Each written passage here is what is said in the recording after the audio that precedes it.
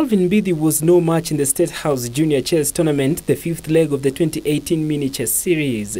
Mbithi won the under 18 years boys category ahead of Brian Irungu and Aguda Luanga, who was second and third respectively. Naiya Gosrani won the girls title after beating Lily Sheila and Edna Wangari, who settled for the silver and bronze medals.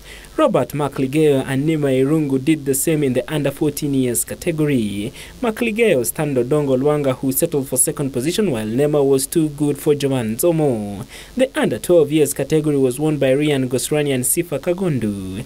Henta Shah and Erika Mumbi won the under 10 years category, while Taji Abel and Janville Nipul Shah won the under 8 years category. Chess is actually, it doesn't really have the negative side.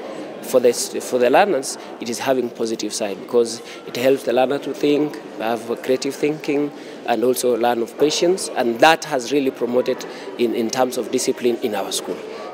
The tournament was graced by grandmaster David Smerdon from Australia, who was impressed with the talent on show. Two things that I've noticed. The first is that kids of all ages, even the ones who only learned to play a few weeks ago, are really passionate about the game, and they're playing with a lot of confidence. I find that Kenyans have a lot more confidence playing chess than I've noticed in Europe. Europeans, they seem to be a lot more cautious. So that's a very impressive trait in itself.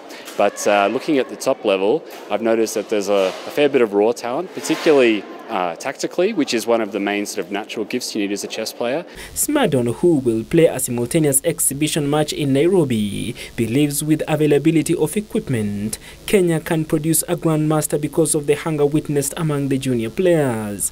The level of resources and support is a lot less than what we have in my country, and also I spent a lot of time in Europe and the US and the UK.